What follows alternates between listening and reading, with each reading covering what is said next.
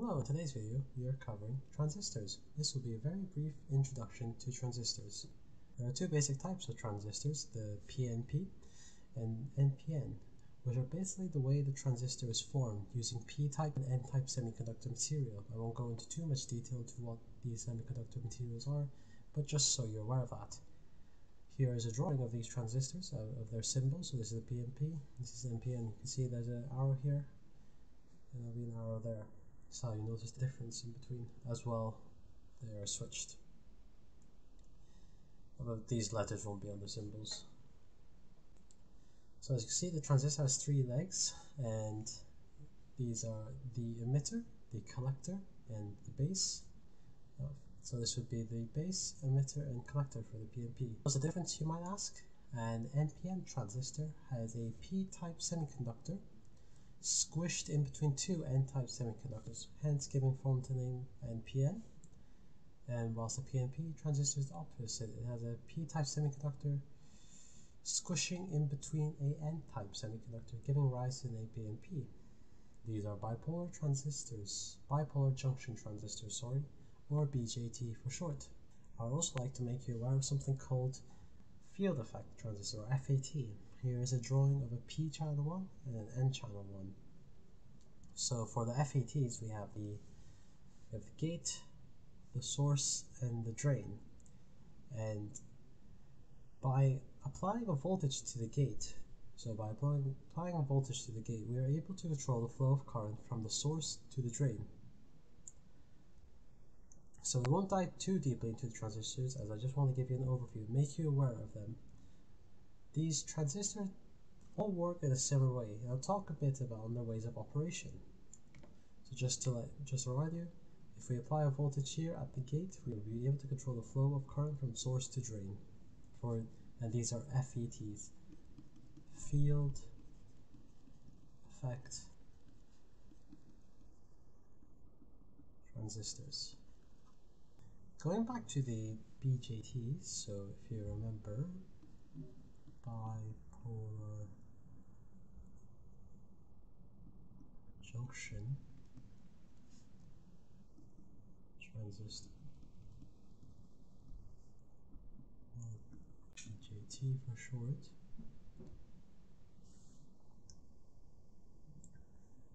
These are current regulating devices and can be controlled by the base of the transistor.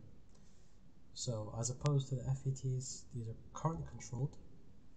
So by using a small current flowing through the base here, we can control a much larger current coming through here, through the collector to the emitter for NPN, or emitter to the collector for a PNP, which is very useful. So when we have a current flowing into the base of the transistor, let's take this as IB, get rid of that arrow there. So using the NPN one as an example. And if the transistor is conducting current, the current flowing to the collector IC increases as well. So this is current flowing to here, coming out of here. This is going to get substantially larger. So if IB increases, IC also increase. I'm writing a slant here. Rewrite that for you. Right over here. So if IB increases, IC also increases. We can control a small amount of current to control a large amount of current. And the opposite will occur if we do the same. So if we decrease it, if we decrease IB, IC will also decrease. So this current flowing through here will decrease if we decrease this base current. Because of this relationship, we can also use these transistors as current amplifiers or switches, and I will show you this later in multisim, this relationship and what it does. I will now move on to the operations of the transistor. So the transistor has three standard modes of operation. One, when VBE, so voltage base to emitter, is less than 0.7 volts, the transistor is off. it is more or less acting as an open switch. So when our base of the transistor, let's take this as an example. If this base here is less than 0.7 volts, no current will flow. It's more or less acting as an open switch. Well, when VB, so this is our second mode, when VB is more than 0.7 volts, we have a small amount of base current and our transistor is partially on. So let's say we have more than 0.7, more than, and our transistor is partially on. I say partially, since IC is directly proportional to IB, and with some current gain, which is HFE. So these transistor always has a gain, you will find it in the data sheet, which is HFE, which equates to, so HFE, this is our current gain, and this is equal to IC over IB. Our transistor is functioning as a current amplifier, but note, please do note, do not design circuits with regards to HFE, as this value can change with a variety of factors, maybe temperature, time, whatever. This value can change, so it is, just don't design with this value in mind, or your circuit you'll be forever betting on, like, oh, I hope my transistor reaches this value so my circuit will work. Do not keep design with this as your primary focus. What I'm trying to say is okay, it's bad practice essentially.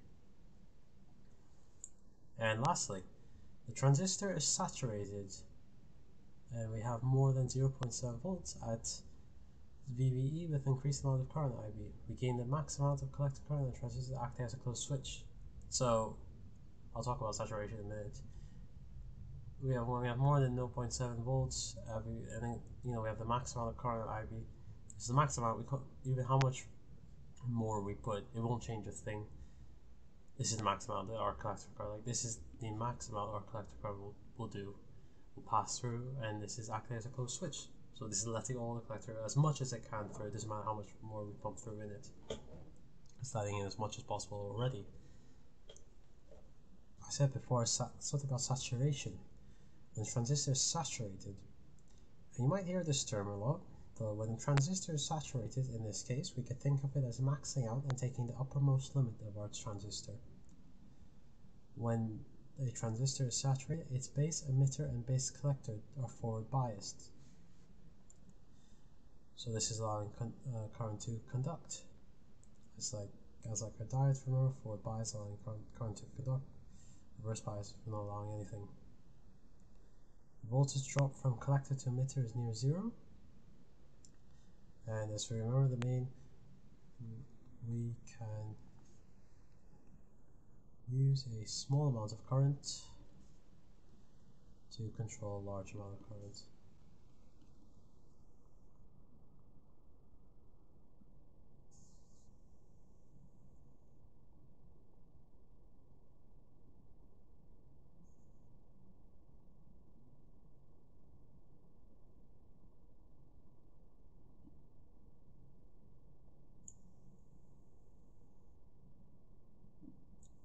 And since we can say that IC, so the current I collector is larger than IB, so of course the collector current is going to be larger than the base current, and then that allows us to say that the emitter equals IB plus IC. Emitter current.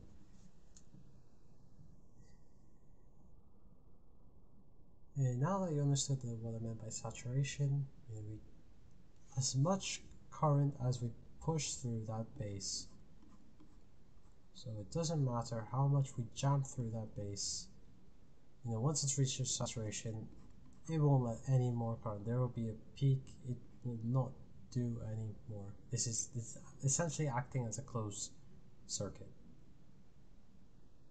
That's essentially what it's doing. This is how we can use a transistor as a switch. So less than 0.7 volts, it's acting as an open switch, open. And if we put more than 0.7 volts, we put it into saturation, it's acting as a closed switch. I've got this circuit here just to illustrate on how we can use a small amount of current to control a large amount of current. And as you can see here, we have a 5-volt power source, a battery connected to 2 LEDs. And we have our NPN transistor right over there. The current probe is currently blocking it, but that is an NPN transistor connected to ground. We have another LED here. So what I wanted to illustrate is, I'm changing, this is a variable, is a potentiometer, and I'm changing it, and you can see our LED 1 it's going on slightly, and you can see the current decreasing as I increase the resistance until it's barely lit or just gone, and I will decrease it, and you can see it's starting to get there. It's increasing, but as you can see here, these two are following that. When I increase the resistance, there's a decrease in current, and when I decrease the resistance, there's an increase in current. But look how small that current is compared to this one. This is micro, that's milliamps. This is barely anything. This is, compared to this.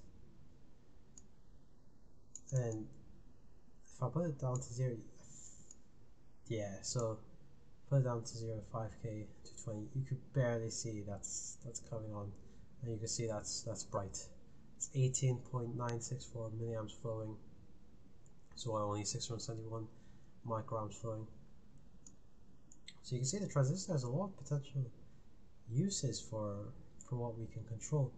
And not just that, imagine what you could do with this. So hopefully in the future we're going to talk about Arduinos and different microcontrollers, but let's talk about an ESP8266, a microcontroller node MCU. I think it is, I don't know what's the actual name for it, but we can have this, we can have one of its pins connected up this to a transistor. We can drive a much larger current load through here. We can attach it to a relay or something. We can use that relay to unlock something, to lock something. We can have multiple switches. There are some good potential for this. We can use the transistor as it's been using as a switch here. Also, these transistors, so we use the current amplifiers, and hopefully one of the projects we'll be able to do in the future is just a basic signal amplifier, the speaker and a microphone, or music amplifier, just to get more of that practical experience. But yes, as you can see, the transistors just have a wide variety of uses, and they are very commonly used nowadays. I mean, your phone has millions or billions of them in. They're so small nowadays. And this is probably one of the greatest inventions known to man. So I'll leave you with that. Hopefully you've learned something.